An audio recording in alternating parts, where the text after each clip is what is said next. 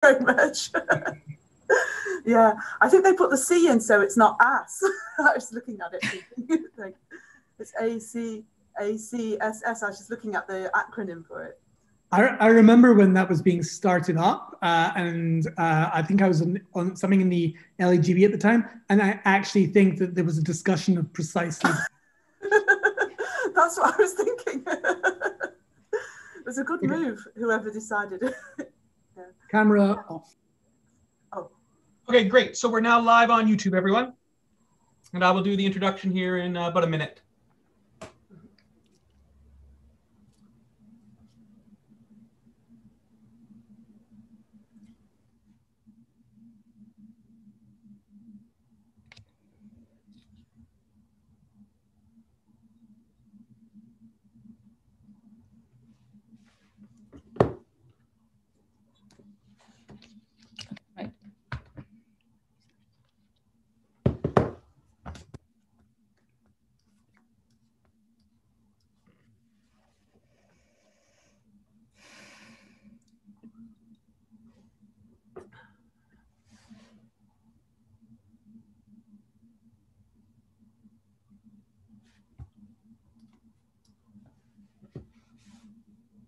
Hello, everyone. Thank you for coming. We're still just going to let a few more people in here. I'll give an intro here in about a few seconds. We're up to almost 200 people here. We also have a number of people watching on YouTube, which is now live. So thank you for joining there. Everything will be stored on YouTube as well. So you can come back and look at it later. We've had a ton of views of Ted's talk already there. So we had about 800 views there in the past week, which is great. I'm going to get started, and then, as people come in, we will just keep going here. We'd like to kind of get going here on time, just so we can have a nice long discussion period. So anyways, welcome back to the Birmingham Lectures. It's a real pleasure to be here with you guys all. This is our second in our 5-part series on our sort of theme of language structure and language use. And I'm really very happy to welcome Adele Goldberg here from Princeton to join us today. I'm going to introduce Adele as well as the panel in a second. I just wanted to kind of quickly just make a few quick notes, because we've been improving things since last week, I think, at least on the sort of user experience. So the question and answer is open, as is the chat. So you should be able to not just ask us questions or Adele questions, but you should be able to see each other's questions. So sorry about that last time.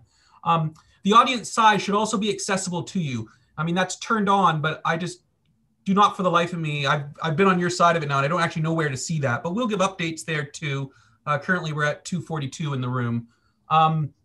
We can't give you full video access like as an audience member. I just wanted to quickly explain that and just say that the reason why is because we're on a webinar license here. So, we're pushing up over 300 people, and we wouldn't be able to do that on a regular meeting license. But anyway, but otherwise, I think you should have better access this week. You should also be able to, once you go into presentation mode, you should be able to slide the view so that you can maximize the size of the interpreter if you want. Okay, so just be clear about that. You should have that control. There should be a bar in the middle that you can move if you want the interpreter, as well as Adele, to be larger and the actual slides to be smaller. But I think that's about all you get in terms of control. We're also very much encouraging live tweeting. We had some great tweeting last week. If you do, it'd be great if you use the Brumlex hashtag. We will, retweet that as well. Great. Let me just then go ahead and introduce our panel, and then I'll introduce Adele. So I'm just looking at my own screen here. We have Dagmar Diviak from our department. She'll be speaking in a couple weeks. We have David Adger here from Queen Mary. He'll be speaking next week on grammar and language use, a minimalist view. So I think that'll be a really interesting contrast with this week. We have Ted Gibson here, who spoke last week. That was a great talk. Please go check that out if you haven't seen it yet. And we have Martin Hasselmath, who'll be our final speaker in, I guess, 3 weeks. We also, I guess I should say this, we also have live closed captioning this week. So this is being done not automatically, but by a professional transcriber. So we really appreciate that. And we should just give some credit here to Adam Shembry, one of our internal panelists. He is helping to support this with his recent ERC advanced grant. So that's actually just started this month on sign languages morphology. So that's a big congratulations to Adam. We also have Bodo Winter here from the department. And we have Jeanette Littlemore, who actually just today was announced as elected to be a fellow of the Academy of Social Sciences. So that's really nice for us to be able to announce that today as well. Anyway, without further ado, let's move on to Adele, who is a professor in the Department of Psychology at Princeton. And since we're talking about fellowships, also a fellow both of the Linguistic Society of America and the Psychological Society, or as well. And Adele's really one of the leading cognitive linguists in the world. I'm sure almost all of us are very much aware of her research. She really looks into really fundamental issues about how language is learned, and really, taking the cognitive position that it's learned based on general cognitive processes. Also a leader in construction grammar, of course, and author of numerous books, including most recently, Explain Me This, Creativity, Competition, and the Partial Productivity of Constructions. She's also a great friend of the department. We've had her here a number of times. She spoke at UKCL last year for us, our Cognitive Linguistics Conference here in the United Kingdom. And we're really very happy to have her back and honored to have her here today to give her talk, which is entitled The Usage-Based Constructionist Approach, Where Lexical Semantics Meets Grammar. Thank you very much, Adele. Thank you. It's really, it's an honor to be here. It's a great lineup of speakers. I'm looking forward to all of them. And I appreciate your zooming in today. I know it's hard to be online and watch these things. It's also a little bit hard to give these things, and it's nerve-wracking not being able to see people. So I'm looking up at some of the panelists. Oh, wait. Okay, hang on one sec. I would like to see. Yes, I'm checking this too. For some reason, I think we need Ted to turn off his screen, and we need a interpreter. I only have one. That might be my fault, though. Hold on 1 second. Sorry. Great. Okay. No, I have this here. No, Let me. okay. Sorry. This is. Give me 1 sec to get this set up properly. I'm not sure why I don't see the presenter view. Yes, and let me also.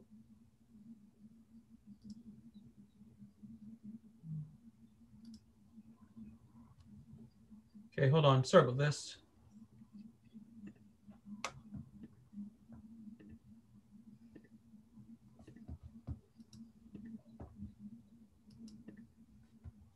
Okay, I've spotlighted the interpreter now.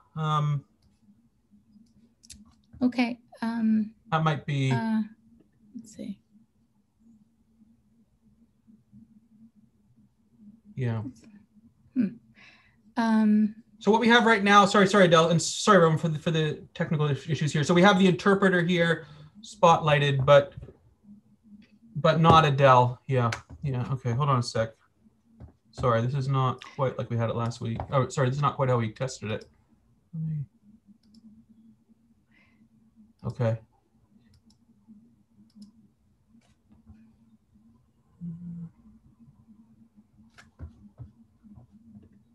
Okay, so I think what's happening here is that Adele, can you go to your view, please, and just set, share your thing and then set to, yeah, so share first and then set to the gallery view on your view. I think that will do it. Okay.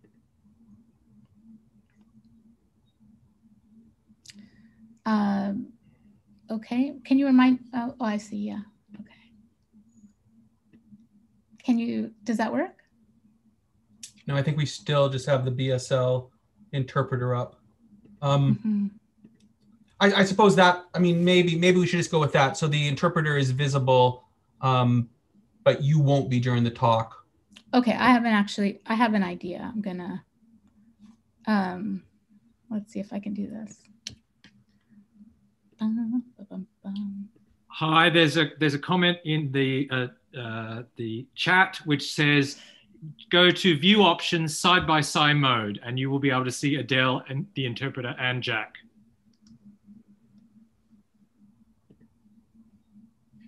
Yes, I think we can only see that, Adele, once if you start your video. I'm sorry, if you share your screen. Okay, some people can see Adele and the interpreter, so. Well, right now they can see all of us, but But once Adele starts your screen, it will just be the interpreter, I believe. Okay, watch this. Hold on.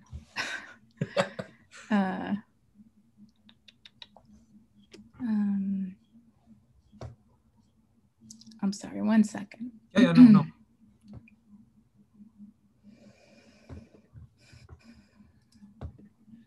Jack, they're asking you to switch off your video doing the... Yes, sure.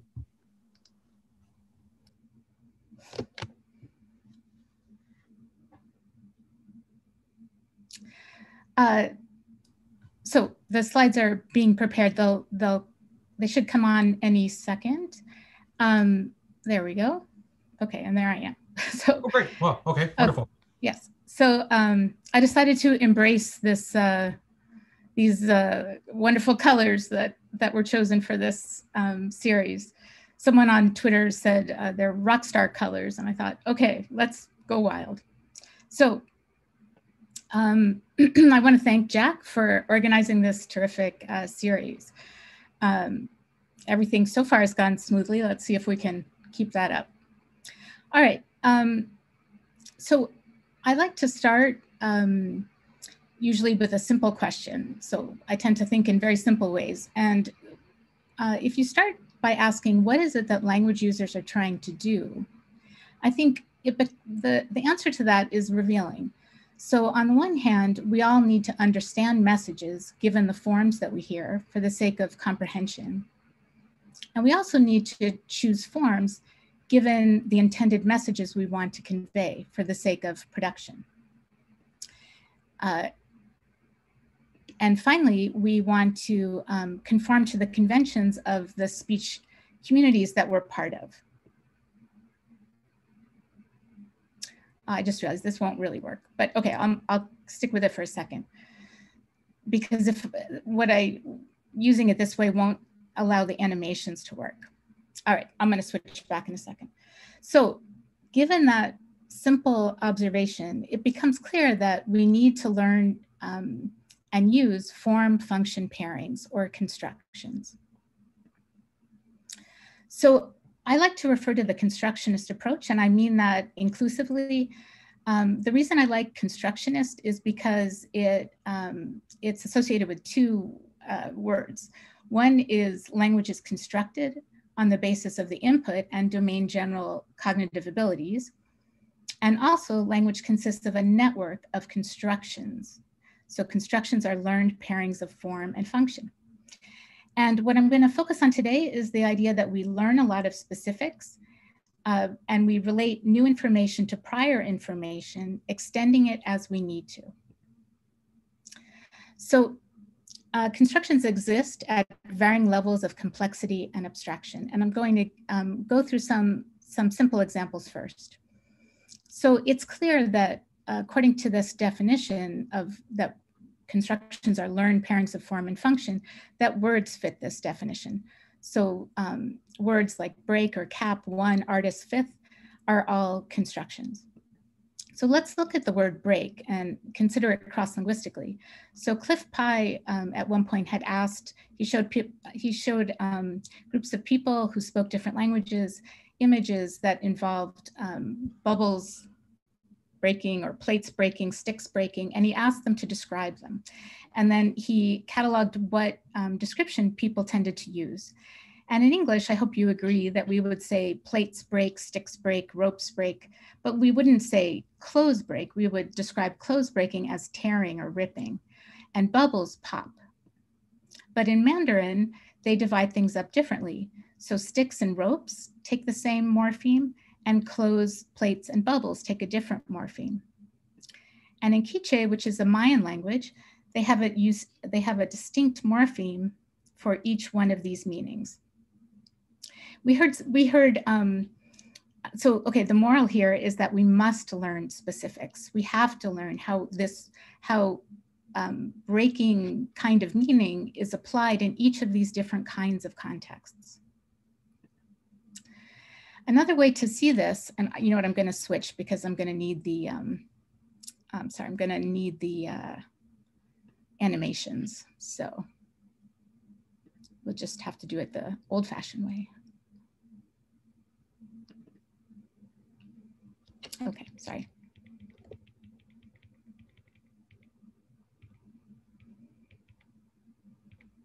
Okay. So, so if we look at these images, in English, we would group 3 of these together and call them cap. And this other one, we're more likely to call lid. But in Spanish, they would divide things up differently. So these 3 things all have the same description, tapa, and this kind of cap, it has a different word. So again, the moral here is that we must learn the specifics of the language that we're using. And you know, this is not controversial, that we also relate new specific instances to the prior knowledge that we've amassed. So that's the basic idea behind Bayes' theorem, and it goes back in psychology to Vygotsky. So we relate new information to old information, and we also extend familiar information to apply to new contexts. So there's a nice experiment that Sammy Floyd and Casey Lou Williams and I did that clarifies this. So if we consider those 3 meanings for, if we consider, sorry, 3 meanings for cap, so 2 are conventional. Here's a conventional application of the word cap. Here's another one. And this would be a novel extension for English, because again, this isn't something we'd normally describe as a cap. We'd normally say lid. So Sammy got 40 toddlers who were under 3 years of old, so they were under 3 years of age. And she used 6 polysemous words, that is, words that have different but related meanings, like cap. And for each one, she also included a non-English extension that exists in another language. And then these toddlers were looking at these pairs of images on the screen.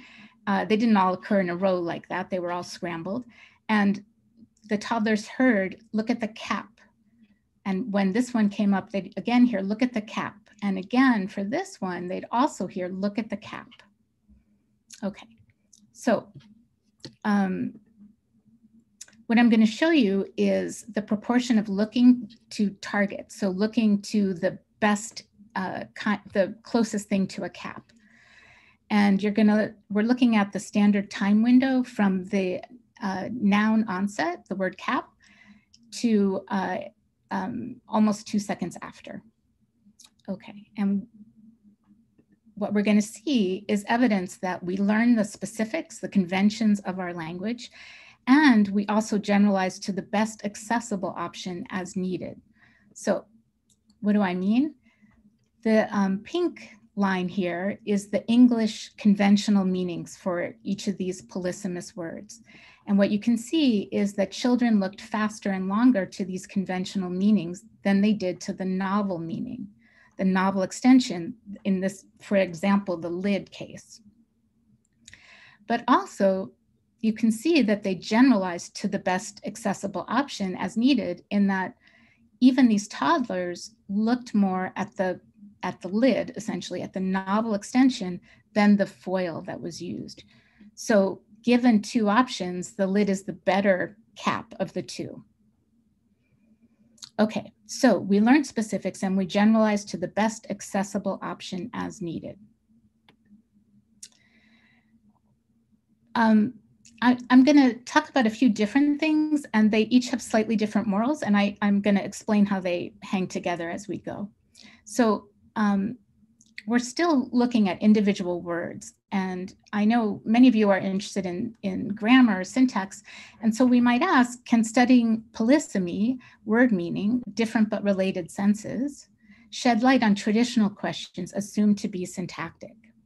Well, I think we can sometimes. So the example of one is one such case. So there's a anaphoric use of the word one, as in a big one. And this has been discussed a lot in syntax. So there's a long-standing claim that this use of one has to refer to an N bar. And by an N bar, we mean something bigger than a noun and smaller than a noun phrase. So where did this claim come from? It came from examples like this. So notice if you say, it had me scouring the posts of cats like the one above, this one here, the anaphoric one, refers back to posts of cats.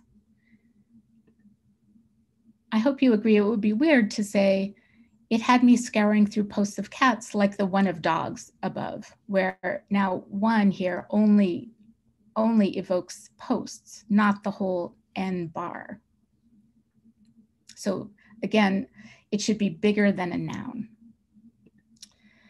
So from this kind of smallish point, it's been claimed to demonstrate innate knowledge of the structure of the noun phrase. So Litz, Waxman, and Friedman they tried to show evidence that even young children are aware of this fact about the interpretation of one. So what they did was they had 18-month-old children look at a screen like this, and they would say, look, a yellow bottle. And then they would say, now look, do you see another one? And they were interested in where the children looked. Did they look at the yellow bottle the way adults would, or did they look at the new bottle, the red bottle? And it turns out that the 18-month-olds look significantly longer at the second yellow bottle. And they argued that this is because yellow bottle is the best N bar available, that one here refers to yellow bottle. Okay. But, you know, I think there's something about the pragmatics of this that does this without appealing to any constituent structure at all. So if you were to say, look, a bottle, it's yellow, there's no constituent that's yellow bottle here. These are two different utterances. Look, a bottle, it's yellow. Now do you see another one? This is just a thought experiment so far, but my guess is that children would still look at the yellow bottle. It's just a thought experiment, but we do know, and in fact, we've known for a very long time that anaphoric one does not necessarily refer to an N bar. So you can get phrases that work. In fact, this one is attested, and there are many, many that are attested. And this has been pointed out by many syntacticians. So so for example, the place had a sense of openness and appreciation rather than one of guardedness and competition. So this one refers to sense, but the smallest N bar is sense of openness and appreciation, but that's not what it refers to. Okay, so what is going on with one? Well, again, I encourage you to think about lexical semantics. So let's think about cardinal one, the number one, okay? So the cardinal number one clearly emphasizes quantity. So if you ask how many bikes does she have, you can answer one and you mean the cardinal number one. Notice it would be weird to answer that, how many bikes does she have, by saying a big one, right? You wouldn't normally use the anaphoric use.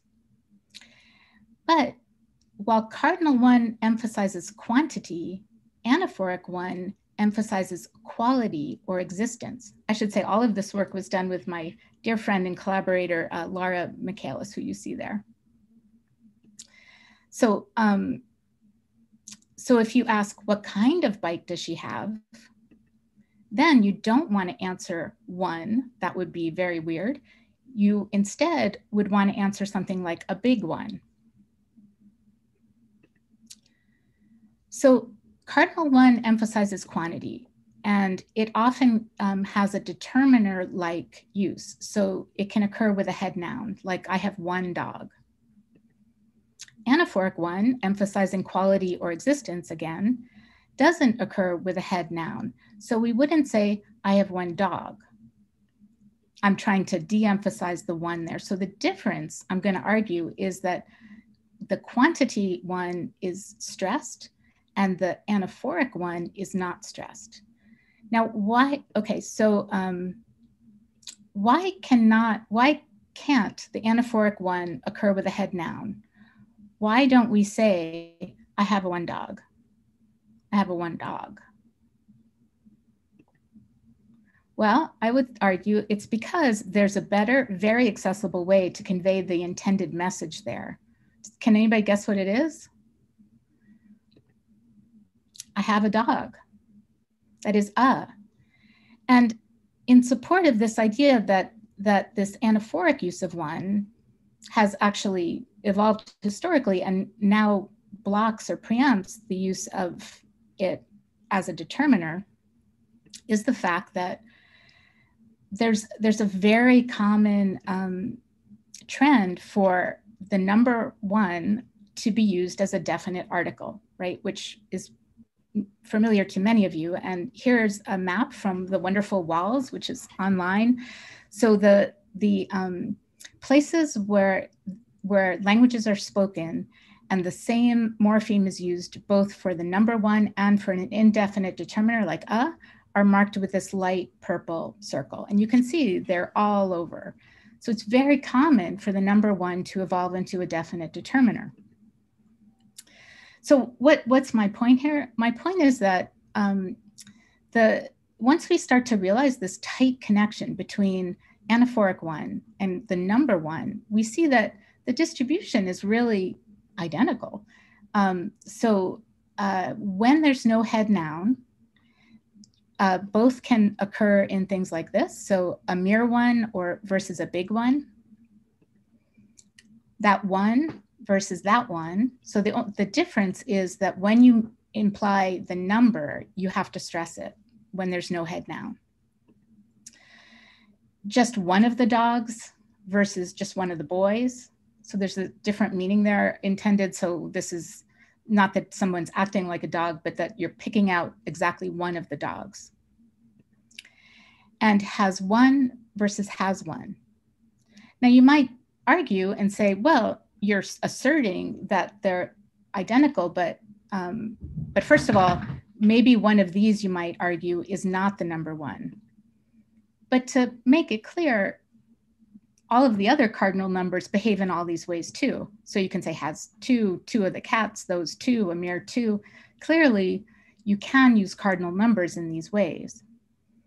And the only case here that is in doubt at all is the first one. So people had claimed that, remember, that anaphoric one should not be a full noun phrase.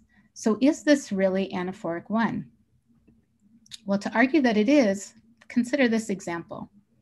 This is Lara's baby, Shira, and this is Lara's example. So Shira has a belly button and her mommy has one too. Perfectly fine.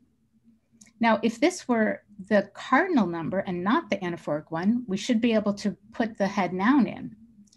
But that's, Shira has a belly button and her mommy has one belly button too. Do you hear that that sounds odd? Shira has a belly button and her mommy has one belly button too. Cardinal number one isn't appropriate there. So why the fuss about n-bar? Well, I'm not sure I can defend it perfectly because the facts don't really support it. But I think what's going on is that because this use of one foregrounds existence or quality, quality is often provided by a complement or a modifier. And that's why you often get an n-bar interpretation. So anaphoric one is simply a minimally different conventional extension of one. The number one profiles quantity and the anaphoric one profiles existence or quality. Like the number, anaphoric one can appear as a noun or a noun phrase. And the anaphoric one doesn't occur as a determiner because a preempts or blocks that particular function. So the idea is that the anaphoric one in the singular is just a minimal extension from the number one. It's clear it's conventional. And in fact, we can use it, we have a plural ones that's obviously conventional and distinct from the number one. But what we have here is a case of polysemy. And once you start to look at the lexical semantics, the situation becomes less mysterious. Okay, so we're now looking again at constructions, and I mentioned words. Well, it's hard to define words, and part of the reason it's hard to define words is that words can often have open slots. So morphemes are the way a lot of us would view them are that morphemes are words with open slots. So remember that we learn specifics and we generalize to the best accessible option as needed. So we have words with open slots like ist, like a noun with ist, or a number with an ordinal marker th. And these are both productive. So you can say not only artist, nudist, fascist, linguist, psychologist, constructionist, but you can also make new words like retweetist. And the same is true for the ordinal number marker. So we obviously have conventional 4th, 5th, 6th, 7th, but this is productive. We can say n plus 1th or wth or gazillionth. Now, we should stop and ask, why don't we, if it's productive, why don't we say teachist or actist or writist? And why don't we say 3th, 2th, and 1th? Well, I know the answer is clear to you. And it's been long recognized for morphology in the case, so it goes back to at least Aronoff, that we have a better way to say these things. So we learn the specifics and we generalize to the best accessible option. So 1th is not accessible, we've never heard it, but 1st is accessible. So that preempts it. And teachist isn't accessible, we've never heard that, but teacher. So teacher is used instead. And so we have a full generalization here with many instances, and these are individual cases. This same idea, by the way, is relevant to the lid case. So when I explained the fact that this is not described as a cap in English, the explanation was that we call it a lid, meaning there's a better way to describe this. But notice that in the context of the experiment, when there were only 2 options, this and something else, and the word that was given was cap, toddlers, and by the way, adults too, will choose this thing because it's the best available option. And the same idea that we learn specifics and generalize to the best accessible option also, by the way, explains this. So why don't we say, I want one dog? I want one dog. It's because we can say, I want a dog. And that has the meaning that we intend. So a lot of our work in our lab has argued that this idea of statistical preemption scales up to phrasal aspects of grammar as well. So I'm not going to get into it here because it gets a little complicated, but I'm happy to discuss it. As Jack noted, I actually gave a talk for Birmingham before. And so there's a talk about this idea of statistical preemption that's already online. So I'll skip that for now. Okay, so we've talked about words and words with open slots. We also have unfilled lexical constructions like the noun compound construction. This allows recursiveness. So probably David will talk about this, but just an example, Tuesday AM Birmingham talk series is an example of a fairly long lexically unfilled noun phrase construction used recursively. So just like we have words with that are fully lexically filled, words with open slots, and unfilled lexical constructions, we also have phrasal constructions that are lexically specified or have open slots or are mostly unfilled. So I'm going to discuss this case that sort of captured my interest. I hope it's interesting to you. But phrasal constructions that are lexically specified are, of course, collocations and idioms. So we say aunts and uncles, we say orange is the new black is a familiar phrase, okay boomer is another familiar phrase, and there are many more. So I'm going to discuss aunts and uncles because it provides evidence that we learn specifics and we use the best accessible option. So binomials are phrases that have 2 nouns with a conjunction between them. So, apples and oranges. And the ordering of binomials, the word order, tends to remain stable across people and across time. So I'm going to tell you about a little study that used Google Books Ngram Viewer. So you can do this yourself. You just Google these words. So this is the blue here is sun and moon, and the red is moon and sun. And you can see that the frequency of, this is the relative frequency in the corpora. It changes somewhat over time, but sun and moon is always preferred over moon and sun at every time point. Okay. And that's true for fingers and toes versus toes and fingers. And that's generally true. Familiar phrases very rarely change their word order. So why is that true? Well, because the factors that determine the ordering in binomial phrases haven't changed. What are the factors? The factors are, well, you have to, for new cases or low frequency cases, you want to know which of the words is more accessible. So is the first noun or the second noun more accessible? What does it mean to be more accessible?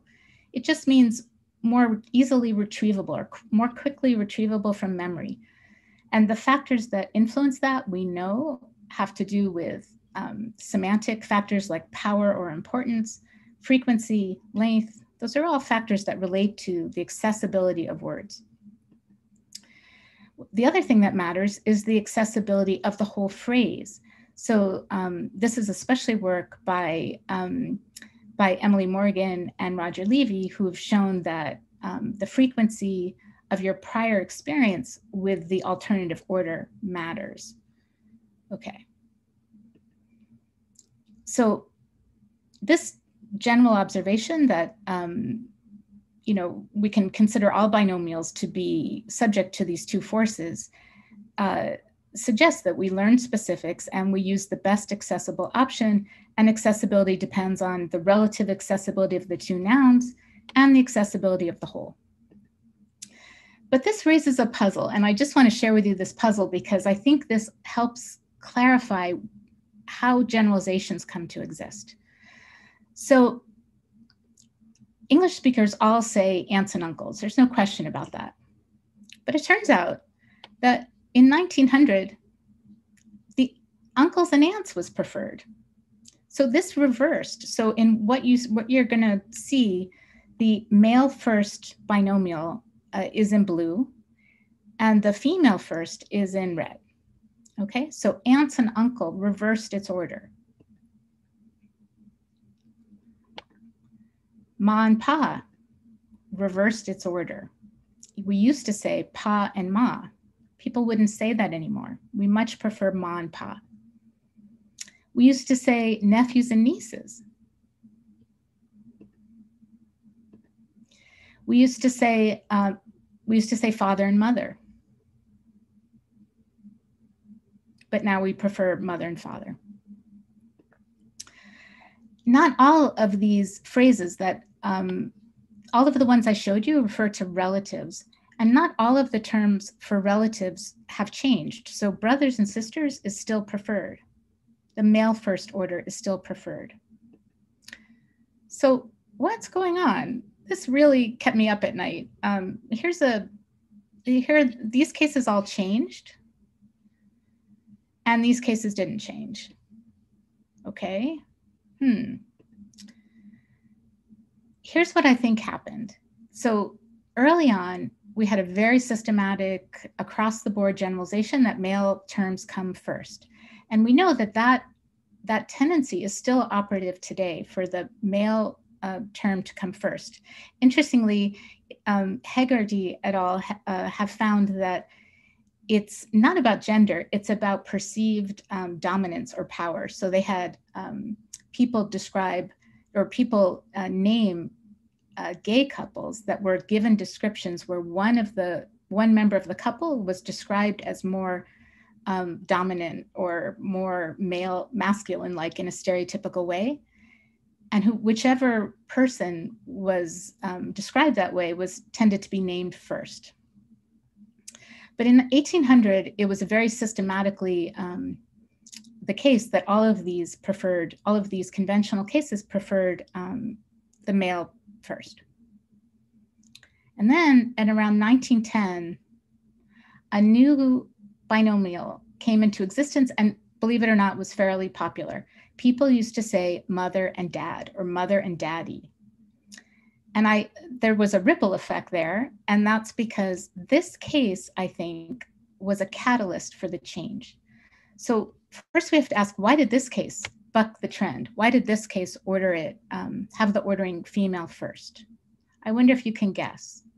Why did people say mother and dad, or mother and daddy in 1910?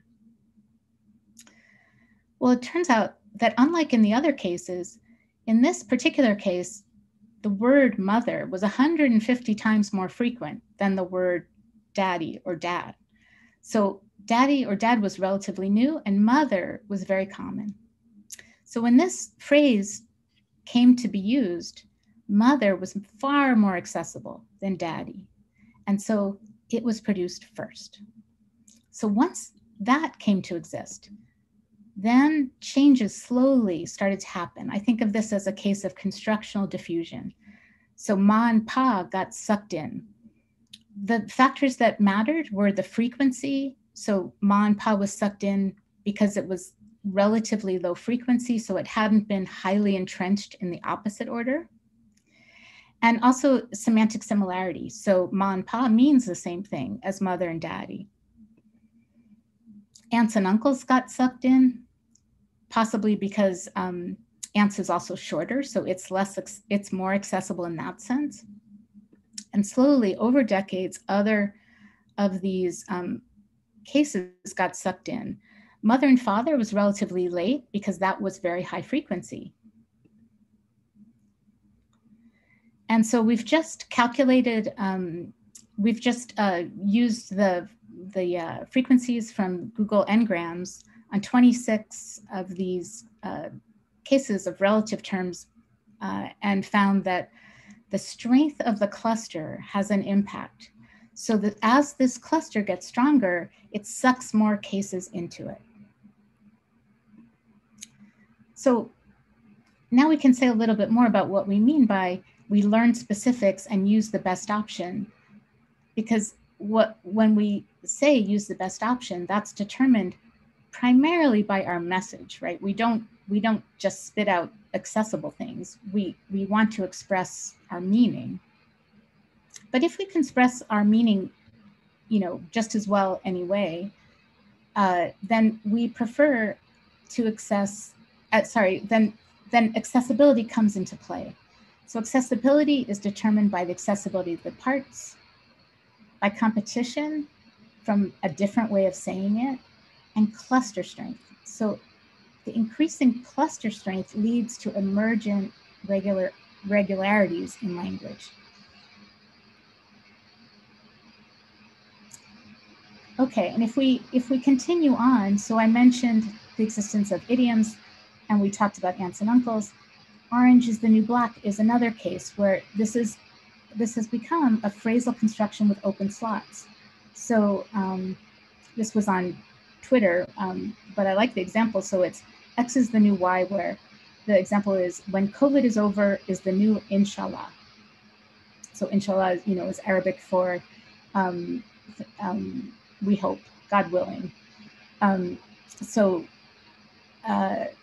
But you can see that it's an open idiomatic-like phrase.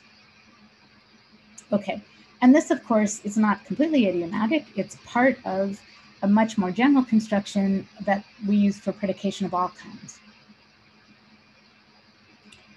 And there are many constructions with mostly open slots, and they also fit into our network of knowledge of language. Here's one that I just finished a paper on with Thomas Earps. So I think of it as the gossip construction. So if I ask you to fill in the blank, it's blank of you to be here, what word would you come up with? Okay, I'm hoping most of you said nice or possibly good if you're British. And that's evidence that we do learn specifics again. So I'm hammering the same moral here. Nice is the most frequent adjective that that occurs in the construction in American English, and good is a near, is maybe even more frequent in British English. So this construction conveys a particular meaning. You don't really see it in nice, but it can occur with, it's horrible, it was horrible of him to do that. So that's why I think of it as the gossip construction. Because what it does is it says, this action reflects on this person in a certain way, and I'm going to evaluate it, which is really perfect for gossip. So notice that you wouldn't say, it's nice of the holiday to be on a weekend, right? That doesn't sound right. Why doesn't it sound right? Well, the construction tells you that you have to be judging an agent, and that the holiday is not an agent. You can say it was rich of a viewer too to write that, but notice that rich has to take on its meaning of being ironic, because you have to be evaluating reviewer two on the basis of what they did, on the basis of that action. And to say that somebody's wealthy isn't evaluative in this sense. But if you say it was ironic of him, then you mean it's reflecting negatively on him. Once you recognize the function of this construction, then it also makes sense of the fact that various things that we go over in this paper, but for example, you rarely get passive compliments here. So it's odd to say it was terrible of you to get hit by lightning, right? Where you know what that's supposed to mean. I guess that, it was terrible that it happened, but you wouldn't use a passive there because you didn't do anything to get hit by lightning. But if you can construe it that the person did do something, so it was pretty stupid of me to get thrown out of the game, you're construing this as saying, I did something stupid to get thrown out of the game. You have to construe me as agentive to interpret that. Okay, so I'm nearing the end here. There are, of course, argument structure constructions, and this is what I have spent a lot of time looking at. I'm still very interested in argument structure constructions. I'll just give you a few because I can't resist. So you can see that we generalize. So if we want to express something that's particularly creative and we don't have a fixed way to say this exact message, we can get creative. So senators doze, fidget, and cough their way through history. Someone was suffering an allergy attack merging onto a highway and sneezed his way into the hind end of a truck. The airline industry could be COVIDed for years. You may as well fart your hands dry. And this was my new favorite. Yeah, sex is cool, but have you ever pss, pss, pss, pss, to a cat on the street and it came running toward you?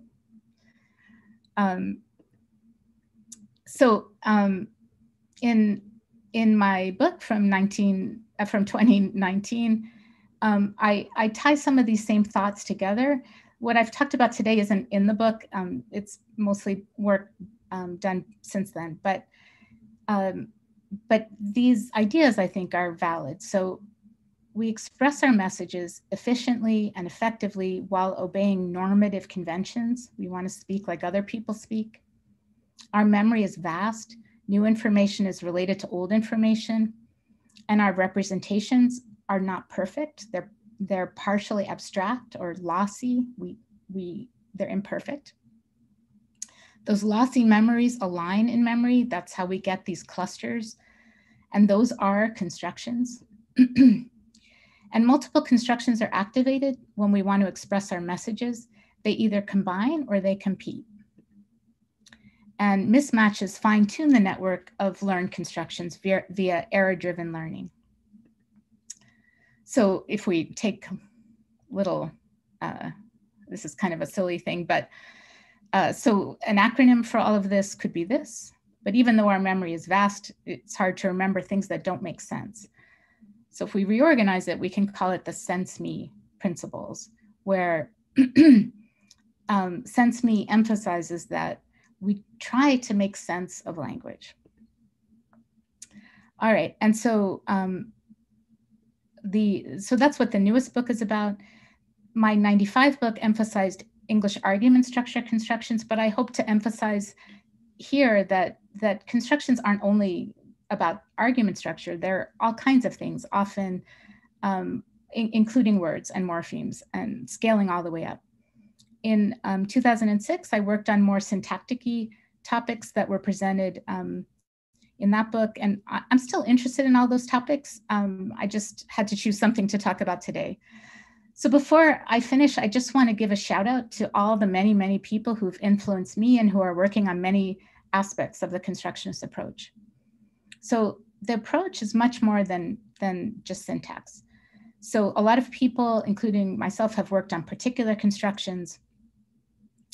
There's a lot of work on the diachronic evolution of constructions. So I just gave you a little taste of that with the aunt and uncle today. There's a lot of work on cognitive factors and individual differences, on semantic grounding. So that a lot of work in cognitive linguistics focuses on how we interpret things, lexical semantics and constructional meaning. First language acquisition. So of course, this perspective assumes that we can learn language. And so there's a lot of work investigating how we do that. Typology. So most typologists are interested in surface forms and varieties and the kinds of implicational universals that exist. Oh, it's going on without me. I guess I'm running out of time. Wait. So, sorry, I don't know why that did that. Okay, so let me just back up. Formalisms, there are many formalisms. Remy Van Triep has wonderful detailed formalism. There's also, of course, Ivan Sog had the most detailed formalism of any linguistic theory, I believe. And that tradition was carried on by Kay and Fillmore and Laura Michaelis. There's a lot of work in computational modeling these days that has a constructionist flavor. And in that I include this newer Bertology. Of course, we have to explain how constructions interact, and that's been the traditional topic of syntacticians. So that's another thing that's really interesting, including accounting for island constraints and scope properties and so on. There's work in neurolinguistics, in lots of work in morphology, and in second language acquisition. All right, so I just want to thank my my collaborators and my group at Princeton and my collaborators in and out of Princeton. And I will also mention that I'm going to be advertising for a postdoc. So, if you find this kind of work interesting, keep an eye out for that. And I want to thank you for paying attention. Okay, we won't go on.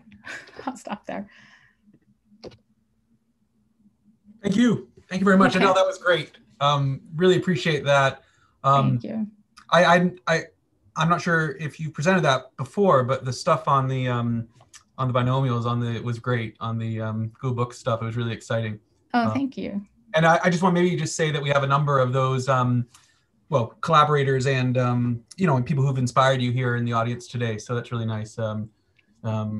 A number of them, including Ray Jackendorf and Susan Huntston and stuff, are all here. So that's great, and it's really nice to see everyone there. Great. I'd love to just open up the panel now for questions. As usual, we'll start off with our external speakers, the other speakers who will be joining us. Well, Ted, who joined us last week, and then David and Martin and Dagmar, who'll be joining us in the upcoming week. So I'm happy to open up the floor, and we can get going with the panel discussion. Thank you. Would anyone? Yeah, David, please. Thank you so much, Adele. That was really really fun to listen to. So I had a question about the notion of extending the familiar to new contexts, and the question of whether you can stop, when to know to stop doing that. So the example I had in mind was if it's good of you to be here type cases. And I was thinking that So imagine it's Christmas, and I say, oh, wow, it's good of it to snow today. I think that's just about doable. I think I can do that. I can say, it's lovely of it to snow today. I think I can do that. But I find it almost impossible to say something like, it's lovely of there to be a party downstairs, or, so I find there's a difference between of it with one of these weather type verbs and of there with what linguists call an existential. I don't know if other people have the same kind of feeling about that, and obviously you would need to kind of test that in more depth. But I think it sort of shows that there might be a sort of, stopping point to when you can't extend any further. And I was wondering if you could talk a little bit about that. Yeah, thank you. No, that's an excellent question. So we actually did a large-scale corpus analysis, and we didn't find of it. So I'm not saying that you couldn't possibly say it. People do say things that are overextensions. Like the kids will say, they'll also overextend words and constructions. And I think what the answer to where does it stop is it stops when we have a better way, when there's another construction that's accessible that expresses that intended meaning. So, but I mean, so it's nice. What was your example with there? Let's see, what would pop to mind? I had two. So one was, it has a certain, maybe it's even better in a slightly sarcastic function, right? I'm about to go, I want to go for a walk, and I'm like, oh, well, it's good of it to rain today, isn't it? And I have this sort of sense that that's okay. And my contrast, and that's maybe connected to your evaluative thing. But my contrast with that is, even under that kind of sarcastic kind of approach, I find it difficult to do something like, oh, it's good of there to be a party downstairs tonight. If I'm trying to get some sleep or something, and I'm in a flat, right? So for the second one, you would clearly prefer, it's good there's a party, it's great there's a party, right? So it's clear that what you would say instead. But why not it's good that it's raining? Yeah, okay, so that might be the difference, that, it's good it's raining today. That might be the difference, right? Like, so sometimes what we do is we ask people, please paraphrase this. And we find that when people agree on a paraphrase, then it's evidence that the paraphrase is accessible, and the thing that and the case that we're testing is judged to be worse. That is, if there's a clear, better way. And so if there's a difference like what you're saying, and I do hear that difference myself, even though I'm not sure I would say it, I'm not sure it's been extended that far in American English, but insofar as you're right, I think it's because for the case of there, it would be preempted by a different formulation. Right. Yeah. Can I just ask a tiny second little question, which was really, Sure. Which was on your other stuff about about aunts and uncles and stuff like that, which I thought was very, very cool. Do you see differences? I mean, maybe this is just something to look at, but do you imagine that you would see differences in how dialects might vary with respect to how conservative they are in extension, in doing this extension? So you might see, some clusters of geographical areas in English which haven't gone as far as other ones. And then you should be able to map out geographically a map of these things, which should correlate to a certain extent with your frequency effects as well. And I wondered, if you'd thought about that at all? That's a really interesting question. I would love to see that done. It's a little hard to do the work because there are so few cases. So like you don't have an infinite amount of data. So we use Google Ngrams, which piles all the dialects together. I suspect you're right. And there's an interesting, I don't know if it's going to be significant, but in the last 5-6 years, there's been a downturn, just a tick that's visible in the figures, but it doesn't come out when you do the modeling, that people are saying father and mother and grandfather and grandmother since 2015. And I think it might be like a backlash to marriage equality, because the people, so a lot of us would say parents, but people who don't say parents are more conservative and want that father to be, you know, the powerful, like that might be more, I don't know, it's just complete speculation, but it would be very interesting to look at. Yeah, to see if there's a dialect or sociological influences. I'm not sure. Thanks. Yeah, we can map those for you. We could do a big Twitter map and get the you know, the alternation between the two orders. We'll let's do that for sure. Other questions? Wow, that's great. Panel? Yeah. I have a question. Yes, yeah, please. Hi, Adele. Thanks for a really nice talk. I really enjoyed your case studies. I have a number of questions. I'm starting with one that I'm asking for a friend. Okay. As they say on Twitter. When you talk about constructions, I really liked how today you explained that these, you know, lexical information really plays a very important role. And then when we go on to generalize and abstract constructions from that, like you said, the gossip construction, for example, and then your formalization was it be adjective of agent VP2. So what do you imagine is real of that part for speakers? What's the type of knowledge that naive non-linguists would have represented? Yeah, that's the essence of the question. Well, that's a good question. So, you know, the function is definitely real, for sure. And then the you know, you can put any adjective that fits the appropriate meaning. It's not any adjective, but it's adjectives that can be evaluative work there. We tried to give it a constituent structure. We discussed that but there are actually two that aren't consistent. And so I think people can group as a unit either. So you can say, how nice of you it was to show up. And you can also say, how nice it was of you to show up. That is, you can just move how nice without the of you, or you can move the whole thing. So, you know, I think people can group it either way. I think of constituents as contiguous strings that have a semantic that have semantics, that are semantic units. Yeah, so how much of it is, I mean, to be honest, what I try to clarify in the book is that I think that the constructions are emergent generalizations from the tokens. So I think we've remembered lots of cases, like, you know, it's often stupid of me, and it's often nice of you to come. Like, you know, not nice of you to shovel the lawn or nice of you to make dinner. It's nice of you to be here is the kind of phrase. We just learn a lot of specifics. And because they're clustering, they're related one to the other, that's how, you know, the constructions are emergent. So I don't think we have a good formalism, really. Mm-hmm. So, yeah. Yeah, okay. Do you have a suggestion or? No, yeah, it's for you, it's more function, semantic similarity.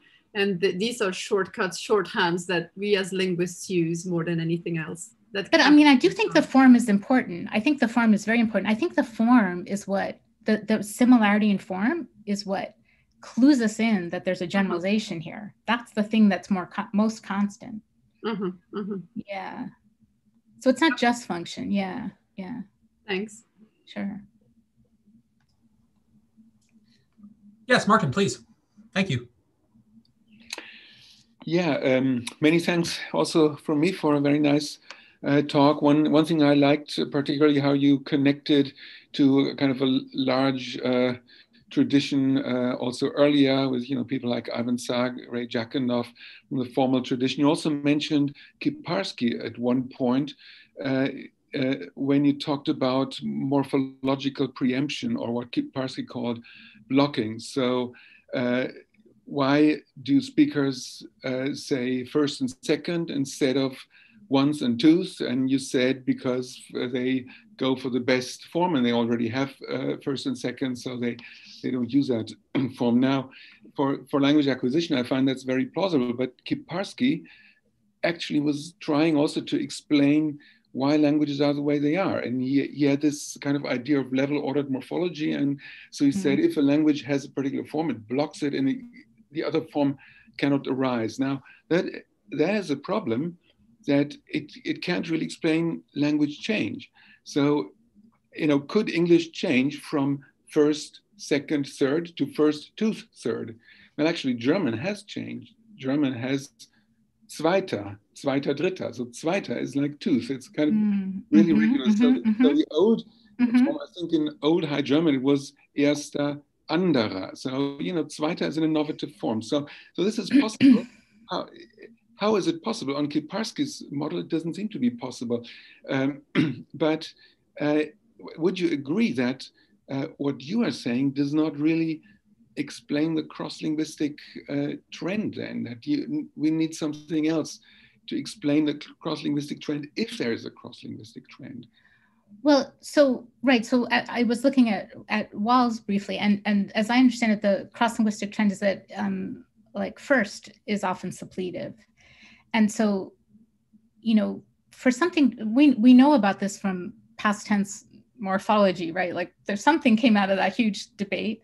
And that is that, and so I should say, I don't agree with Kiparsky's view of grammar and universals, but there are generalizations like you have argued, and Greenbergian generalizations, and they have to do with frequency and function. So like as Ted was discussing last week. So why would first be the one case that is different? Well, first is used most frequently. It's if we're going to have a second, we usually have a first. So it's going to be more frequent, and that means it's going to get reduced. And so there's going to be more chance for it to have a different form. When things are less frequent, they're more easily changeable. And you see that, in the past tense, that like people have regularized lit, which I still kind of like lit the candles to lighted the candles, because lit wasn't frequent enough for people to remember, basically, or for it to be as accessible. So people went with a cluster of cases that were regular and generalized. Yeah, so I don't know the history of German, how it regularized, but that would be interesting to look at, like how that happened exactly. But yeah. Okay, thanks. Thank you. Yes, Ted, please. So Adele, lovely talk. Very nice summary of a lot of very interesting work. Thanks, and I love the framework, and I love the generalizability to lots of language phenomena. It's really wonderful framework. I'm puzzling over the one case. Okay, so your neat follow up with, I guess, Laura, I don't know how you say her last name. Michaelis. Yeah, Michaelis. Or on one. And I guess I'm not puzzling about what you guys did. I'm puzzling about what the argument was before what you did. So you showed that there are kind of two meanings in a way of one. And then I don't understand the argument from the Lids et al. Paper is what I'm kind of saying. I don't get why that would mean it was innate. What was the argument? So I want to know why it's innate. I'm trying to put you on the spot there, but maybe I feel like I'm putting you on the spot somehow. I'm not really sure if I am, but I'm sorry if I feel No, it's fine. It's fine. But I struggled with that too, Ted, because in fact, in the figure that he uses, the bottle is also an N bar. So I don't know why he predicted that exactly. What would be a case of innate?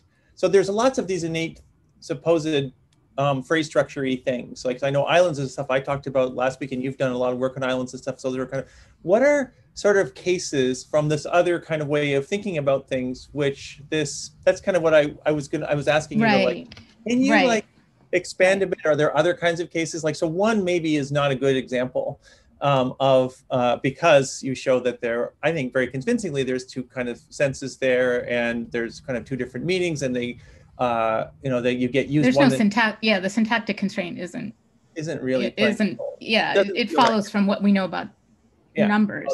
About word. About the word meaning associated here. So what is it? What are other? Maybe it's not a question for you. So what are I'm often puzzling about this. That's why I've been going after islands. I think, oh, they think these are innate. Right, so right. What are other things? If maybe we're wrong, and maybe some aspects of islands are innate in some ways. I mean, it's a great question, and it always piques my interest when people make a claim, especially when, you know, it's by people I respect. So like one that caught my attention was by David and Jenny Culbertson in great work that showed that it's harder for people to learn adjective, noun, numeral order, which is also rare in languages. And so they said, maybe they were agnostic about where it came from, but the implication was that maybe that there's a innate restriction against that order. But I think they don't argue for that anymore, right? So Jenny went on to do work with children and didn't find evidence of it. And so I don't think that's a claim they make. Go ahead, David. David might. Yeah, I'm not the best one to defend an innate. Yeah, I'll actually talk about this stuff next week. Oh, so good. I'll talk about some of it next week, and we're definitely still making that claim. I'm always dubious about the use of the word innate. I try and avoid it. I mean, I think really, everyone thinks there's innate stuff. So, you know, everyone. Yeah. It's whether it's specific to language, right? Exactly. So then there's a set of questions, and I think everyone these days, and for a long time, has thought that it's good to minimize the amount that's specific to language. I mean, that wasn't true, I think, in the 80s in Chomsky and stuff. I think it is now. I think, like, you know, there's a sort of set of questions about how to do that. But I don't want to take over your time. But I feel I need to. Okay, no, that's really good to know. Okay, that's really good to know. I'll talk about that stuff next week. Perfect. Okay. Yeah, and I mean, I'd go on record as saying that's if it's stated as something like grammatical category of adjective followed by grammatical category of noun followed by grammatical category of numeral is dispreferred, I would say no. That shouldn't be. That sounds like it's specific to language. So that's the kind of thing I would raise an eyebrow about. Lots of eyebrow raising next week. Yep, good. Okay, terrific. That's what we're here for. Excellent. Hey, Adele, I'd like to take a question from the floor now if we can. We've got like a voting system. So this one's popped up, and I'll actually just from Bin Zhang, I'll just kind of paraphrase, but he says it's a great talk first, and thanks a lot. He says, he's sort of basically just asking how, like what is the role of prosody in the whole picture of construction? So he says, it seems like your definitions of a construction or of constructions does not take the aspect of prosody that much into consideration, especially as you begin with the construction at the level with, especially if you begin the construction level with words. He says, I assume that words are the basic constructional unit in your eyes, right? And so he's just wondering then about how prosody gets kind of integrated in there. You didn't like the difference between stressed one and unstressed one? That was my little nod to prosody. I mean, prosody is really important. It's hard to pin down, and I'm not an expert in it, that's all. So don't mistake my not talking about it for a belief that it's not part of constructions. An example where it is like him, a doctor, you know, where you kind of, it's multimodal, right? Like I don't think you can do it, you know, without losing your neck and, you know, so him, a doctor, it sort of has to involve the whole thing. Yeah, and I wouldn't say words are the basic units because we have partially filled words. So yeah, and I don't think it's all bottom up. Sometimes it's top down. So sometimes we learn, you know, I don't know, and it's a phrase. I mean, it's not necessarily analyzed as a phrase, but that's the unit that kids learn and use. Thank you. And we also have a question here from Tom Scott Phillips, who we were all kind of having a discussion with, I think, this weekend on Twitter. He says, what makes an interpretation more / less retrievable / accessible? Is there a cognitive theory underneath more accessible? Yeah, so, you know, that's a great question. And there are decades of work on exactly that. So we know that semantic cues are the best cues to make something accessible. And that's what we use when we speak. We find the words that are going to express and constructions that are going to express our meaning. But if you put meaning aside and you use tasks that are very artificial, but they get at accessibility, like a lexical decision task. So how quickly do you recognize that this thing is a word? Well, we know what matters. It's frequency, it's animacy, it's priming, and those are the things that affect accessibility in language too. Thank you. I'll come back to the audience questions in a second, or in a few minutes. Do we have questions from other panelists? Bodo, Jeanette, go ahead, please. Yeah, I really like the Google Ngram study, and I had a quick look just now, and I noticed that right and left became left and right in 1980. There's a crossover there, and I was just wondering, yeah, how that would fit into your model, whether there might be a cluster of things. Yeah, so that's what I would look for, exactly. Yeah. Like, how did that happen? So left and right became right and left? Other way around, right and left became left and right. At least I just did it just now. Yeah, okay. And that's, no, I can see the power relationship there, sort of. But I was wondering. So yeah, so what I would do is look up, right and star and left and star, and see what other cases there are that might have encouraged it. That's where I would look. Yeah.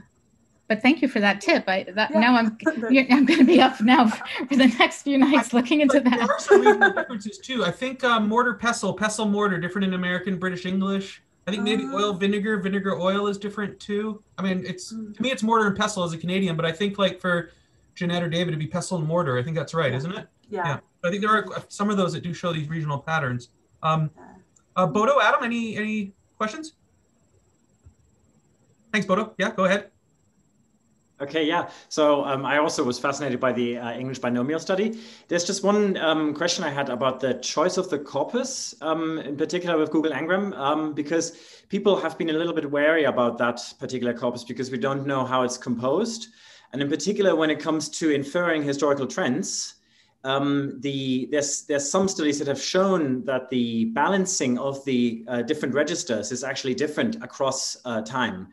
And so while I'm sure that the generalizations you've shown are probably robust against that because they're really dominant patterns, you mentioned a few sort of smaller patterns, and those could actually be due to the corpus balancing not being consistent rather than actually time changing. So that's a great, okay. So I did start with Koha, which is more balanced, right? But it's so much smaller. And so you don't get enough instances, then you can't trust the relative frequency. Okay. So it was a choice. But yeah, I take your point. Well, it would be interesting to look at both and see which of the patterns that you look at survive the analysis with both corpora. And those would be the most dominant patterns then, I guess. Well, but the thing is that you want to look at low frequency cases because they're the ones that tend to change first to create the cluster. But they are really gradual patterns. They're gradual patterns, right? I mean, that seems to, they're not like there's a big discontinuity there when something changes. So that would I use smoothing in it, but it, it's with smoothing, but yes, they are gradual. Yeah. And then one really stays stable. The brothers and sisters. Doesn't move at all. Yeah.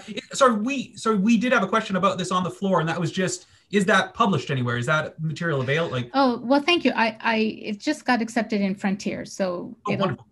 Yeah. So we're revising it and it should come out. Yeah. Good. Wonderful. Thanks. Adam, do you have any questions? Let me then take another one from the floor. I'll just take the ones here that have sort of popped up. Okay.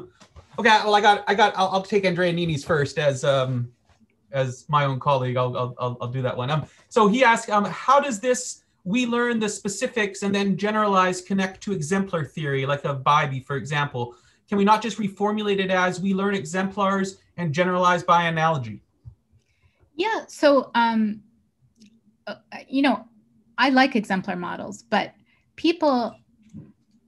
when people hear exemplar model, they think of a particular model that was popular in the 70s and 80s that treated each instance as atomic.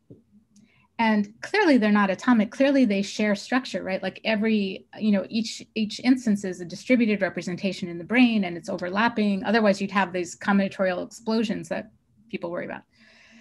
So with the right interpretation, I think that that's right. Like once you recognize it's clustered, there's clustering, right? Which Bybee certainly recognized, and Ben too, like, Ben proposed that, and then he kind of took it back. And I would have said, I would have said to him, you don't need to take it back. You need to just clarify what you meant. Like, I do think there's something right about massive memory, clustering in memory, and generalizations, based on that clustering. I think that is right. Thank you. And then I have another one here from Javier Perez Guerra. He says, I have a question about processes of regularization of irregular, in parentheses, options. So thrice, over 3 times, dreamt, over dreamed, etc. Why does regularization take place at all, since it apparently implies the rejection of the best accessible, frequent, irregular option? Does regularization have to be explained through the modifications of speakers' accessibility preferences?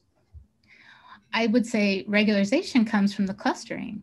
Right. If you have a big cluster, then that's going to make the cluster more accessible. And so we know that, in fact, neighborhood effects, like in those boring lexical decision tasks, they make you respond to words faster as long as the neighbors provide the same response. So like if the cluster is semantically related and you're going to do the same thing with it, then having a big cluster is helpful. And that's why we regularize. And then why do we irregularize? That's because we repeat things and that reduces them. And then things don't just continually get reduced. I think there was a question last week that we didn't get a chance to answer, but clearly, I mean, we know that things get longer again because you want to emphasize things, you want to be creative. And so, you know, things once again get longer. I'll take another one then from the floor. If panelists want to jump in, just let me know. Yeah, Jeanette, go ahead, please. Thanks. I've always been really interested in your work on coercion and the idea of the words being pulled into clusters and then changing the meaning, you know, sneeze the tissue off the table, and like the potential for metonymy also to be involved as a kind of device there, like a cause for effect or vice versa. And I was wondering how this idea of coercion, so the sort of pulling in of meaning, how that relates to what you were talking about at the beginning of the talk when you're talking about extending the familiar to new contexts, because that's about pushing out, and I can feel like sort of two forces at work together here. And I was just wondering what your thoughts were on the relationship between those two processes.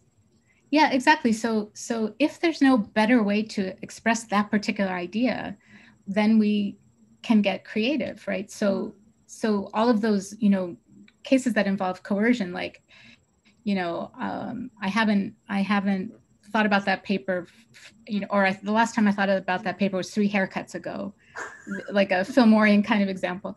Like you're coercing, you know, haircuts to be a time span.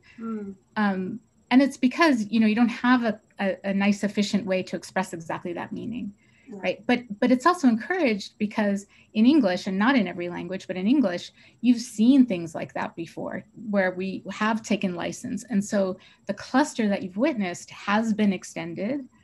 And now if you don't have a competing alternative, like, you know, the cluster easily expands. So I do think, yeah, there's this push and pull.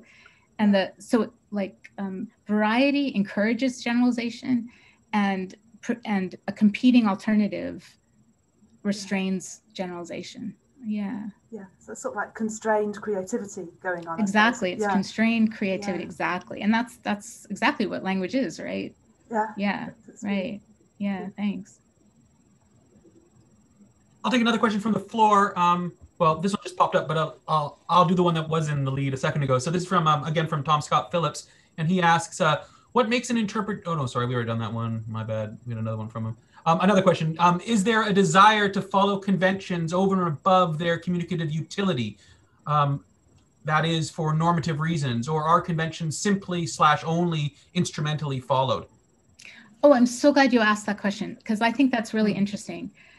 Yes. So I struggled a lot with that. At first I was thinking it's all about accessibility, but then I realized, no, our judgments when we're asked, so for instance, we like, he made it vanish better than he vanished it. Well, I don't know why. I mean, it's because we want to speak like others in our community. That's a normative convention. It would be quicker. We would understand it to say he vanished it, but we laboriously say he made it vanish.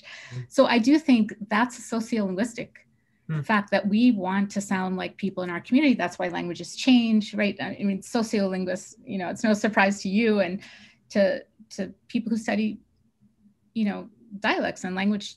You know, that's why teenagers are the ones to change language the most, right? Because they want to mark themselves as a different group. And then let me, I got two really good questions here up at the top. So let me ask this one from Min Chun Xiao.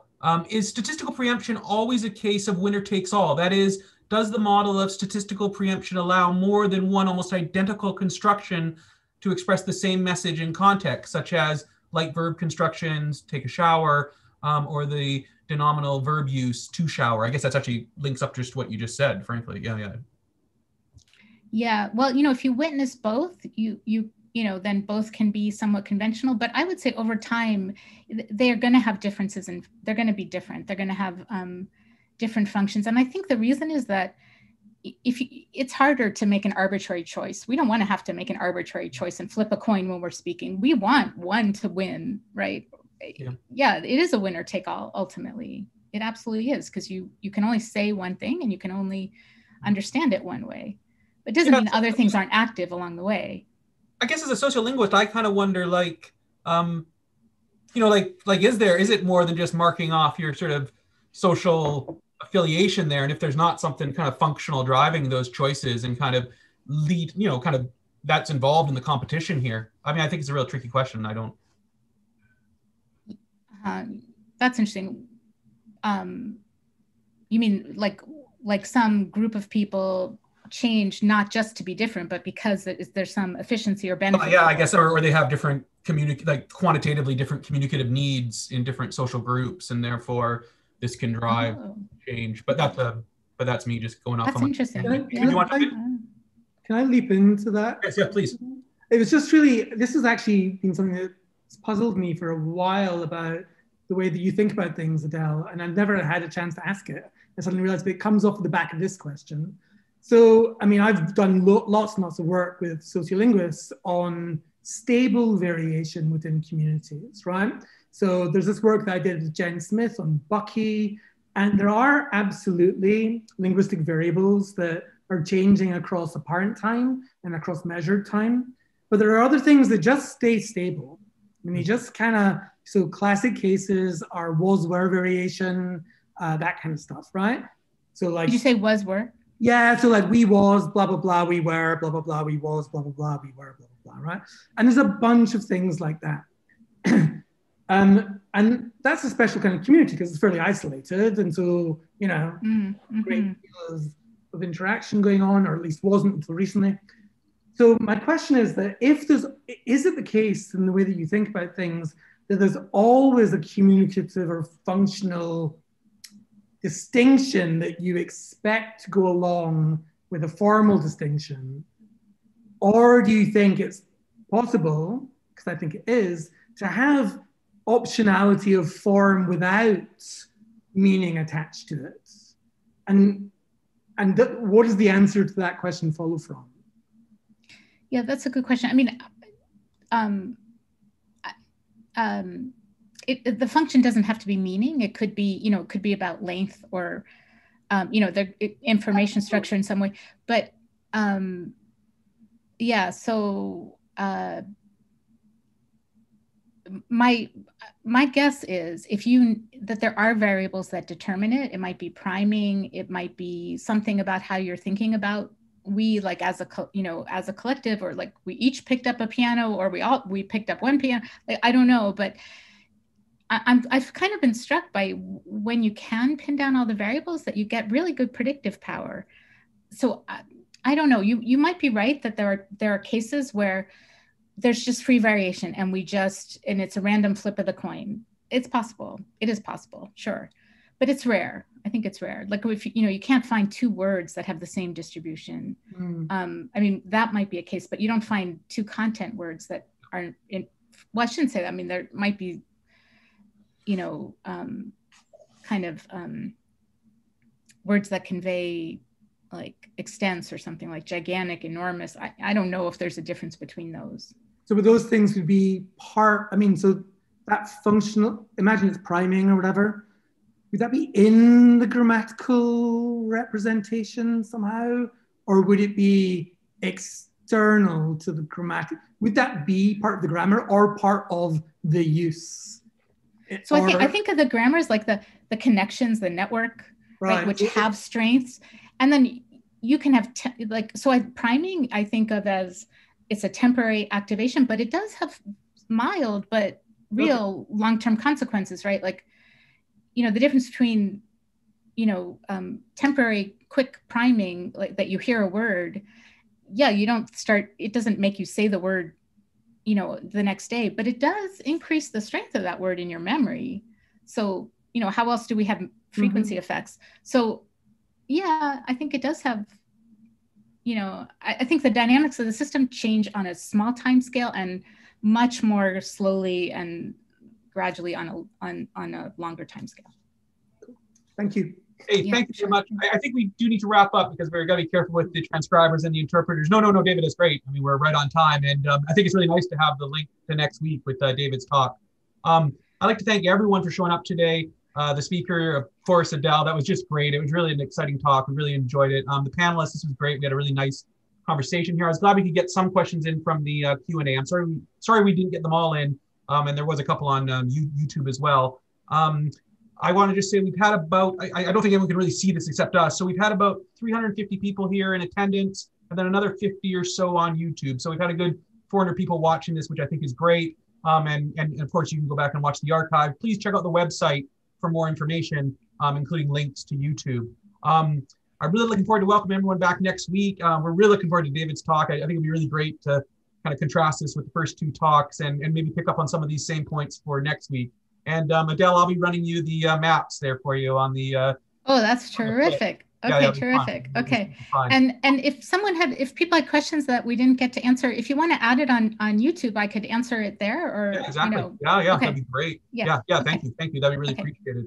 Great. Anyways, thank you very much to everyone. I really appreciate your time today. And I look forward to seeing you all next week. Thank you very much. Okay. Thanks so much. Thanks, everybody. Bye.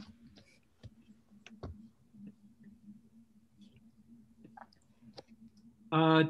Just a question about the slides. We got a question, someone asking about would the slides be made available? Do we have any system for that in place that we can make? We can post them online if Adele would like. That'd be fine. Yeah. I mean that. Sure, I can. Yeah, I can. I'll send you. I'll put a PDF online. Send me a PDF. I'll send you a link. Okay. Yeah, that's great.